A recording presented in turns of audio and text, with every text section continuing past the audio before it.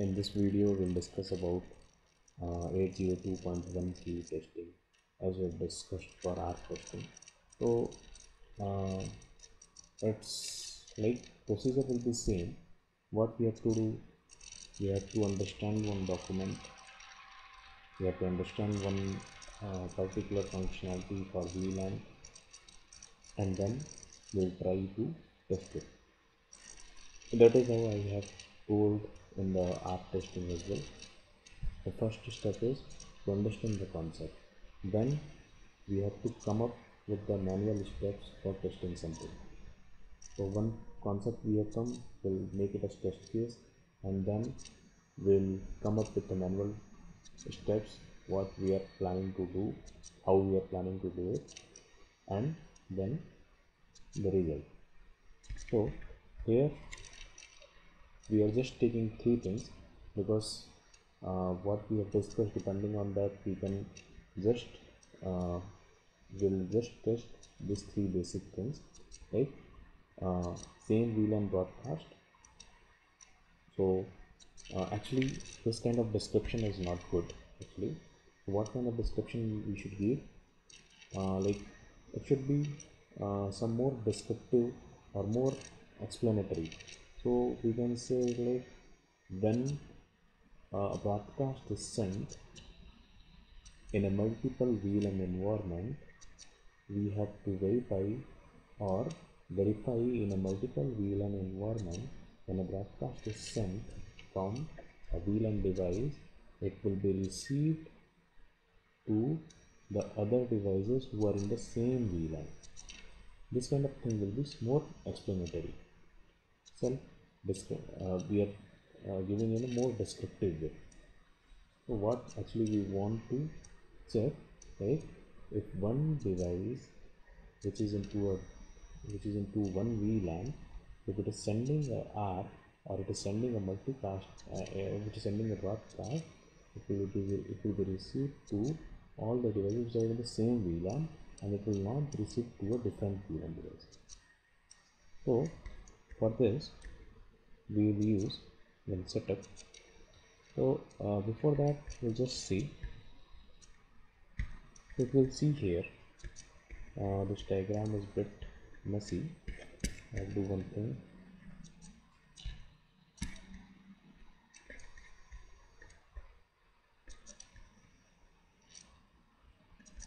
I'll explain the PPT itself. So here you can see PC0 and PC2. See, in the switch environment, suppose we don't have any VLAN, so one switch will represent a network, or multiple switch also, if they are connected together, they will represent single network only. So switch is a single switch will make, by default it will make a single broadcast domain. So if we are connecting multiple devices by using switches, multiple end devices by using switches, they will be in the same lane by default. So if we are not considering VLAN here, all PC0, PC1, PC2, PC3 will be in the same VLAN. But in this case, what we have done, we have configured VLAN. VLAN concept we have discussed in detail in our theory section for VLAN. So what we are doing now, PC0 and PC2 we have assigned to VLAN 10, PC1 and PC3 we have assigned to VLAN 20. Now if we are sending a broadcast from PC0, like we have sent in the previous video for ARC, when an ARC goes, it was received to all the devices which is connected to the switch. But in this case, it will go to the switch, but it will not go to this PC1. Why? Because it is into VLAN 10. So it will go here and it will go to PC2, but it will not be received by PC3 and PC7. Why? Because physically, by seeing, what we can see is they are looking into different networking domain, different in the same broadcast domain or in the same network, but actually speaking they are not into logically they are not into same network because VLAN is created. So we'll see it again. What is expected? R, when you will send, it will get received to PC2, or any broadcast which you are sending, it will be received to PC2, but it will not be received to PC1. It will not go here, and it will not go to PC3. Why? Because logically they are into different networks. That's what we'll use VLAN to logically divide the network. Now we'll see that. So you'll see here,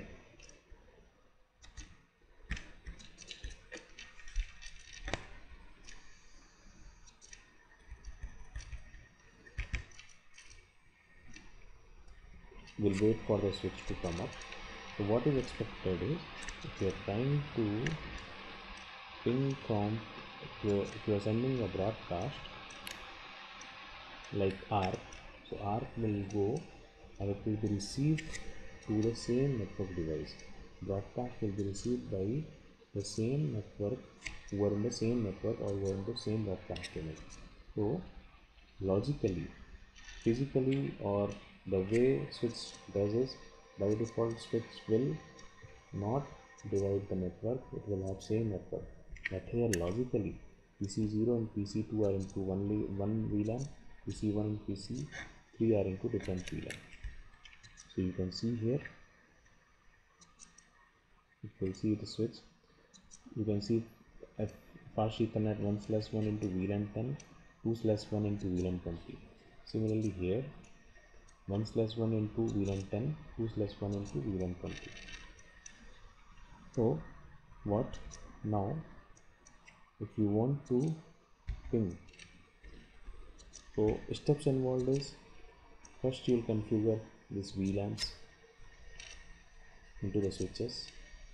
Okay, then you will form this middle port as trunk port. I'll explain you again what is this trunk port, and I have explained that in that theory section, but I'll explain it again here. Now from PC0 we are trying to ping to PC1. Okay, it will not work. Let's give it a try. So from 1.1.1.1 to 2.2.2.1 we'll try to ping. We'll see what happens.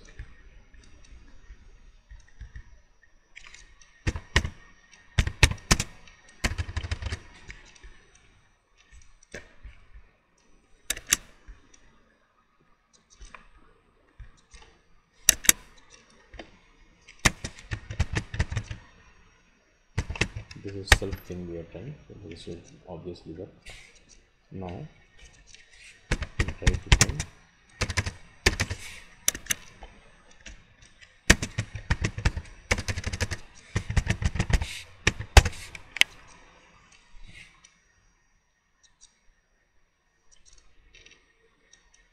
So will not work because logically they are not into the same network. So switch cannot help us to communicate between different network devices. So logically they are into different network even though they are connected with switch. So how we created this logical network into switch? By using this VLAN concept, this A02.1Q concept. Now, so 802.1Q is a way of VLAN tagging. Now, if you want to ping from 1.1.1 to 1.1.1.2, it should work because logically they are into same network.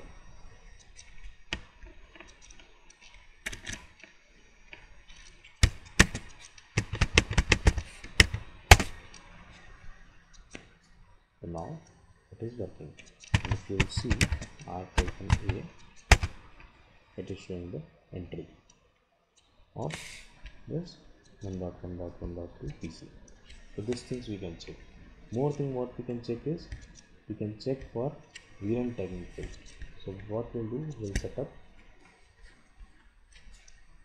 this, and now we'll try to ping it again. So what we can do, we can see the capturing part.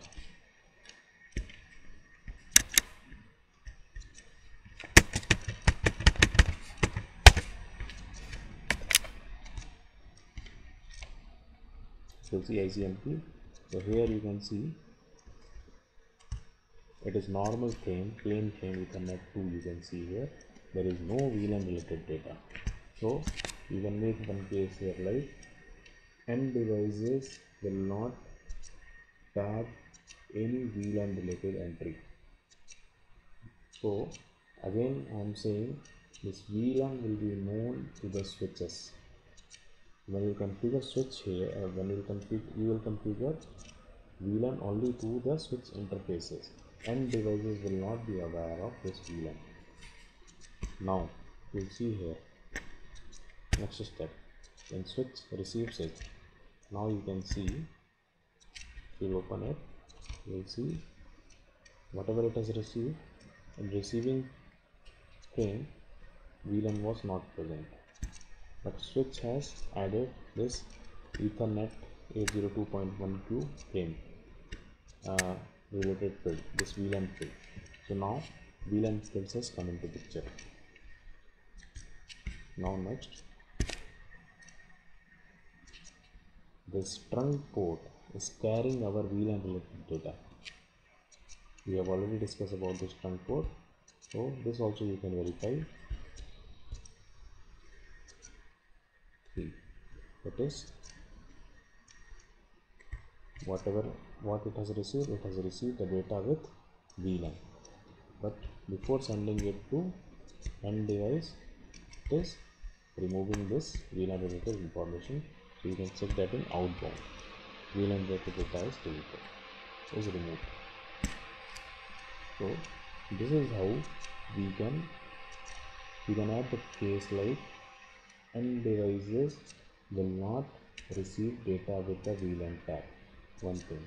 Second thing, you can add test case like when we have data into the switch, it will get tagged. Switch will receive the data and it will tag it.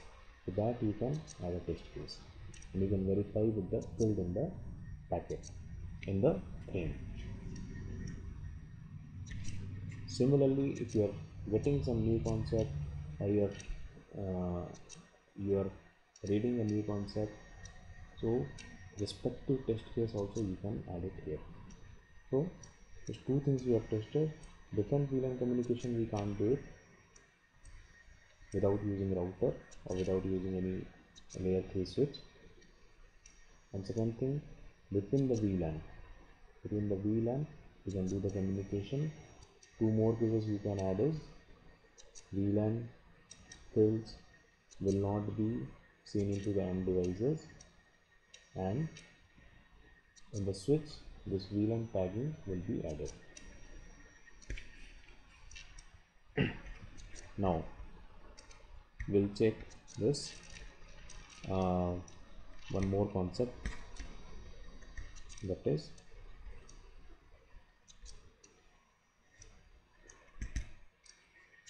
different VLAN communication. Now here we'll wait for switch to come up. By default router, you can see here, as we told, between two VLAN if you want to communicate, we need a router. So now we have this router interface, it is showing down.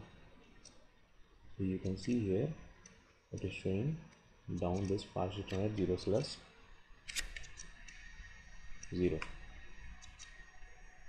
So we'll make it up.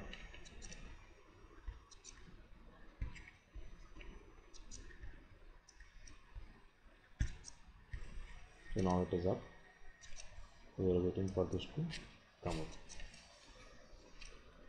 So we can see one thing here is, one more case you can add here is, suppose there is a trunk port. So between this router or between the switches, if you will see in the previous topology also, there is multiple logical interfaces created here. So multiple logical interfaces, so each logical interface is created to carry each VLAN data. So point 1 is created to carry VLAN 10 data, point 2 is created to carry VLAN 20 data, point 3 is created to carry VLAN 30 data. So VLAN tagging or this trunk concept also is similar concept. So in trunk, all the VLAN which we want to traverse between the two switches, we can create trunk port for those VLANs. So trunk port is a VLAN is a port which will allow multiple VLAN data to go through it. So here now if you want to communicate within different VLAN, we'll check what is the IP address here. 192.168.1.66,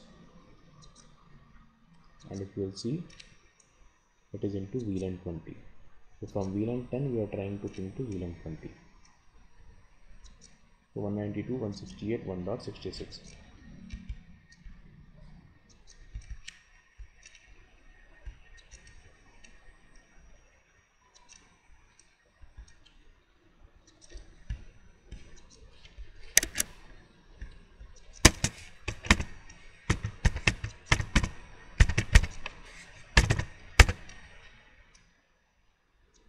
It will be slow now. Why? Because our entry will be created. Now again it will try.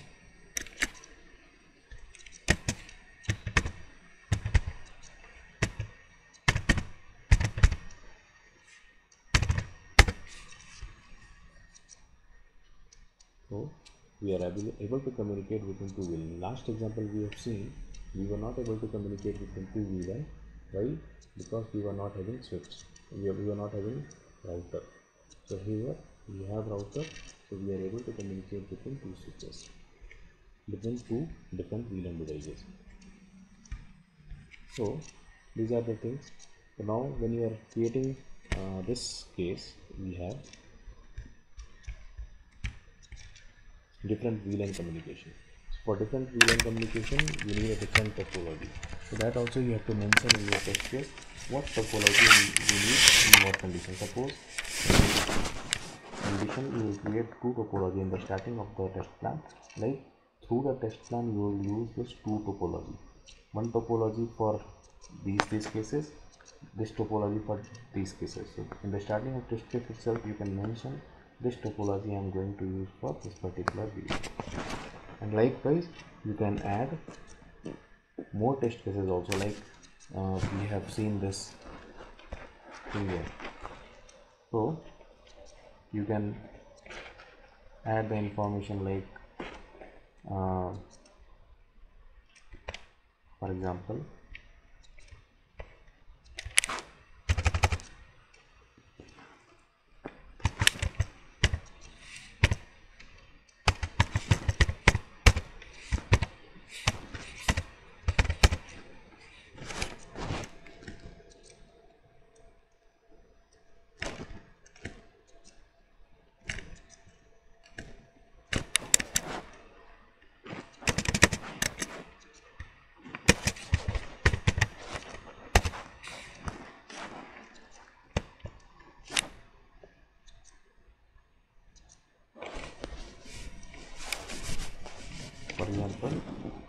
when you have done this 802.1 QF encapsulation for the interface,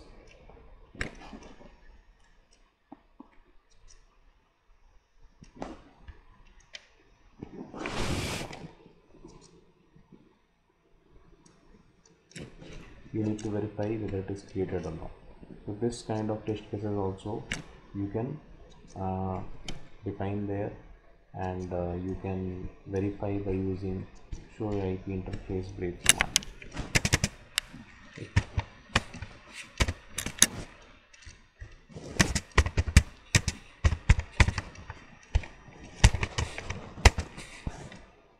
So here you can see multiple VLAN, multiple IP addresses, multiple logical interfaces are created over same interface. So whenever you are doing any operation, you should verify it. So So this is the configuration you need if you want to communicate between two VLANs. So when you do this kind of configuration, you can communicate between two VLANs. So you need to create 3 logical interfaces. Those 3 logical interfaces will be into 3 different networks, and that will act as gateway for different VLANs. What we discussed in R. For every VLAN, for every LAN, or for every network, you need a gateway. So these 3 will provide gateway. These 3 logical interfaces will provide gateway to all the 3 VLANs. So this also you can verify. Likewise, you are doing any configuration, you can verify that. So this also you can verify in the router when you are saying like I'm creating, I'm trying to for this case is there different VLAN communication, we need a router. So you have done one configuration and check whether this particular logical interface is created or not. So for everything there should be a check condition, there should be a verification condition. So this is the basic testing for VLAN. Again, if you are coming to a new concept, obviously you will come across so many new concepts here for the VLAN. So when you are getting a new concept, try to write down a test case and try to write down manual steps for that. Okay, thank you. We'll discuss spanning tree protocol testing into next section.